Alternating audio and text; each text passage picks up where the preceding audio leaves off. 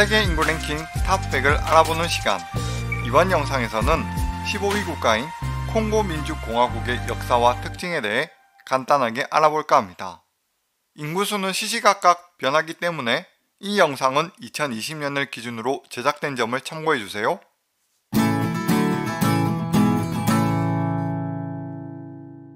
세계 인구 랭킹 15위 국가는 약 1억 명의 콩고민주공화국입니다.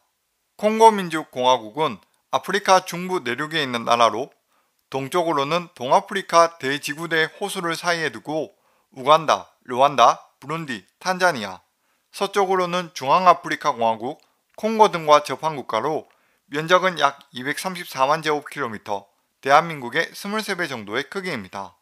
콩고민주공화국은 서쪽에 위치한 콩고 공화국과 구별하기 위해 킨샤사 콩고, 민주 콩고 혹은 DR 콩고라고도 불립니다. 콩고 민주공화국의 수도는 킨샤사로 과거 벨기에 식민지 시절에는 레오폴드 2세의 이름을 딴 레오폴드빌이었습니다. 1960년 식민지에서 독립한 이후 킨샤사로 개명했으며 현대시대에는 광역권 인구까지 합하면 2100만 명이 거주하여 나이지리아의 라고스, 이집트의 카이로에 이어 아프리카에서 세 번째로 큰 도시입니다. 킨샤사는 옆나라인 콩고 공화국의 수도인 브라자빌과 맞닿아 있는데 이는 마치 서울의 강남 강북처럼 강을 사이에 두고 서로 마주보고 있습니다. 이 때문에 두 도시 간의 교류가 활발하지만 별개의 다리가 없어 교통편은 매우 불편합니다. 킨샤사는 콩고 민주공화국의 정치, 경제, 교통, 문화의 중심지로 조선과 화학 등의 공업이 발달해 있습니다. 콩고 민주공화국의 종족 구성은 콩고족, 몽고족, 루바족, 망베투 아잔데족 등 200여 개의 부족이 함께 살아가고 있습니다. 콩고 민주공화국의 1인당 GDP는 약 500달러로 이는 아프가니스탄, 모잠비크와 비슷한 수치로 세계 180위권 정도를 나타내고 있습니다. 콩고 민주공화국 지역의 오래된 고대 역사에 대해서는 그리 알려진 바가 없으며 선사시대의 부족민들이 수렵과 채집을 하며 살아갔을 것으로 추정하고 있습니다. 15세기경 콩고강 유역의 무유시 콩고족이 음반자 콩고라는 도시를 건설하면서 콩고 왕족이 등장하게 됩니다. 콩고 왕족은 서부 아프리카로부터 포로를 잡거나 노예를 사들여 농지를 개척하며 세를 불려나갔습니다. 그리고 내륙 지방에서는 루바족, 쿠바족, 카젠베족 등 다양한 부족들이 부족 국가를 형성했습니다. 15세기 후반 콩고 왕국은 콩고강을 거슬러 온 유럽 세력과 교역을 트기 시작했습니다. 콩고 왕국은 주변에서 자신들의 정통성을 확보하기 위해 선교사들로부터 그리스도교를 받아들이게 됩니다. 16세기에 접어들어 콩고 왕국의 6번째 왕인 아폰소 1세가 교회를 설립해 포르투갈의 자국 학생들을 유학 보내는 데 앞장서 유럽의 문물들을 받아들이기 시작했습니다. 하지만 포르투갈은 기존 콩고 왕국에서 이루어지던 노예 교육을 보며 헐값의 대량 노예 무역을 성행시켰으며 이에 콩고 왕국은 노예 무역을 제한하게 됩니다. 콩고 왕국이 노예 무역을 제한하자 포르투갈과 네덜란드는 교역의 폭을 인근에 있는 다른 나라들로 펼쳐갔으며 이는 결과적으로 아프리카의 여러 소국들도 신문물과 신무기를 받아들임에 따라 콩고 왕국의 몰락, 내전으로 치닫게 됩니다. 아프리카 세계는 중심 세력이 없이 무질서로 빠져들었고 19세기에 접어들어 유럽의 노예 금지 운동이 일어나면서 포르투갈에서도 노예 무역을 폐지하고 남은 거주민을 후퇴시키게 됩니다. 뚜렷한 구심점이 없는 아프리카는 유럽국들에게 주인 없는 땅이라고 인식하게 되었고 유럽 열강들은 아프리카 땅을 둘러싸고 본격적인 식민지 만들기 경쟁에 들어갔습니다.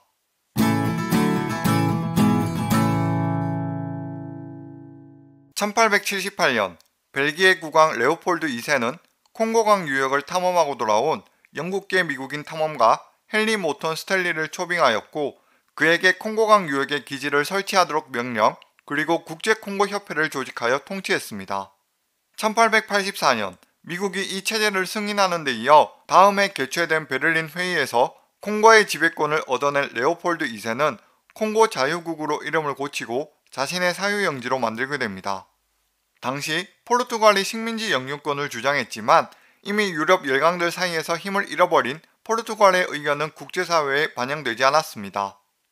벨기에 국왕 레오폴드 2세는 콩고 내에서 자유무역을 보장한다는 조항을 내세워 다른 유럽국의 승인을 얻어냈는데 레오폴드 2세는 상하, 고무 등의 사치품 자원을 확보하기 위해 무자비한 통치를 자행했습니다. 벨기에의 콩고에 대한 통치 방법은 주민들에게 상하, 고무, 야자유 등의 채취량을 강제 할당하는 형식이었으며 할당량을 채우지 못하는 경우에는 원주민들의 손목을 자르는 등의 형벌을 가하였습니다. 결국 가혹한 레오폴드 방식의 통치 방식으로 인해 콩고 인구는 1000만 명 가까이 사망하게 되었고 이에 국제사회는 비난의 소리를 높이기 시작했습니다. 그리고 콩고는 25년이 지난 1908년에 레오폴드 2세의 사회영지 형식이 아닌 벨기에 정부의 식민지 벨기에령 콩고로 바뀌게 됩니다. 벨기에는 본국의 70배가 넘는 커다란 영토를 가진 콩고를 관리할 능력이 없었고 인구마저 수가 많지 않아 개발의 어려움을 겪었습니다. 제1차 세계대전 중 독일군의 공격으로 영토는 황폐해지고 때문에 1920년대부터는 영국과 미국의 자본을 들여오며 르완다, 우룬디로부터 노동력을 유입시키면서 농립업과 광업의 자본주의적 개발을 착수하게 됩니다. 1926년부터는 노동자들의 정착을 위해 생산성 향상 교육 실시와 복지후생 정책이 도입되었고 자본주의 기업에 고용된 아프리카인들은 부족사회 주민과는 비교할 수 없는 우대를 받았습니다. 제2차 세계대전이 끝난 후인 1950년대에 접어들어 미국과 소련은 벨기에령 콩고를 독립시키라고 벨기에 측에 압력을 넣기 시작합니다. 벨기에는 미국에게 무기 대여나 물자 대여에 관한 랜드리스 등의 빚을 지고 있었기 때문에 1955년부터 단계적인 독립안을 마련했습니다. 벨기에는 현직 콩고 세력의 정당 설립을 허가하였고 이로 인해 노동조합과 학생운동가들을 중심으로 반벨기에 운동에 거센 바람이 불었습니다. 벨기에령 콩고는 밖으로는 국제사회로부터의 압박을 받고 안으로는 현지인들의 끊임없는 투쟁에 직면했습니다. 결국 1960년 3월 벨기에령 콩고는 킨샤사 콩고라는 이름으로 독립에 성공하게 됩니다. 하지만 이제 막 독립된 킨샤사 콩고에서는 루문바 총리와 조제프 카사부부 대통령 간의 갈등이 깊어지고 자원이 풍부한 동남부 쪽의 카탄가주 총리 촌베는 벨기에의 지원을 받으며 독립을 선언했습니다. 이에 세력은 세 갈래로 갈라지게 되는데 미국의 지원을 받은 조제프 카사부부 대통령, 소련의 지원을 받고 있던 루문바 총리, 그리고 벨기에와 남아공의 지원을 받은 촌베였습니다. 20만 명의 희생자를 낸 내전은 3년 동안 지속되었고 그 과정에서 조제프 카사부부 대통령의 지지 아래 있던 모부투 세세 세코가 루문바 총리를 죽이고 카탄카에 있던 촌베 총리를 진압했습니다.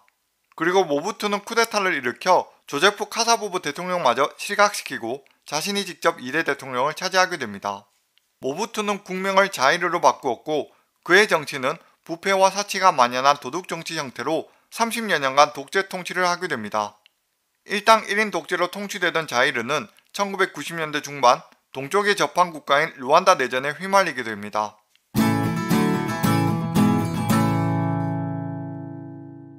당시 르완다에서는 후투족이 투치족을 무자비하게 학살한 사태가 있었는데 불과 100일 동안 80만 명 이상이 사망했었습니다.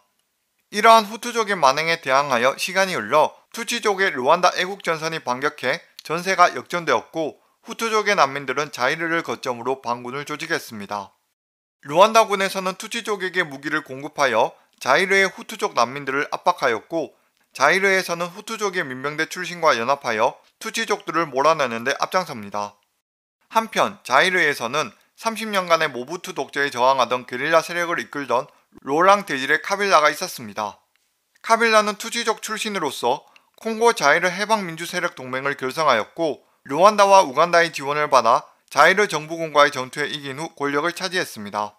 모부투는 수도가 점령되기 전에 스위스로 탈출했다가 모로코로 망명해 1997년 암으로 사망하였고 모부투를 몰아낸 카빌라는 국명을 콩고민주공화국으로 바꾸어 넣습니다. 콩고는 32년간의 모부투 독재 정치가 끝이 났지만 이제는 카빌라의 독재 시대가 시작됩니다. 로랑 데질레 카빌라는 모든 권력을 자신에게 집중시켰고 1999년 4월로 약속했던 총선을 철회하였습니다. 카빌라는 자신을 도와주었던 르완다와 우간다군에게 콩고 내 군인들을 철수할 것을 요구했습니다. 하지만 르완다와 우간다는 콩고 내에 있는 자신들의 반군들을 통제할 수 없다고 거절했습니다. 결국 콩고와 르완다, 우간다는 점점 갈등이 깊어갔고 아프리카의 세계대전이라는 2차 콩고 전쟁이 일어납니다. 1996년 당시 기존의 모부투가 이끌던 콩고 정부군은 최근 있었던 카빌라의 쿠데타인 1차 콩고 전쟁에서 거의 소모된 상태였으므로 카빌라의 군대는 세력이 약했습니다. 이들은 실전에 익숙한 루안다와 우간다, 그리고 합세한 부룬디 연합군에 연전 연패하게 됩니다. 그러자 카빌라는 남아프리카 개발 공동체에 연락했고, 이에 나미비아, 앙골라, 그리고 리비아 등이 콩고 쪽에 붙으면서 전쟁은 국제전의 양상이 되었습니다.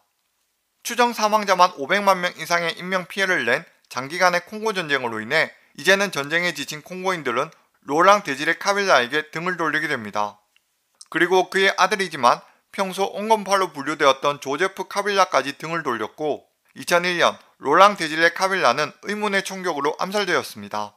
콩고의 권력은 아들 조제프 카빌라가 잡게 되었고, 급속한 전쟁 종식으로 분위기가 흘러가면서 2002년 남아공 선시티에서 평화협정을 맺게 됩니다.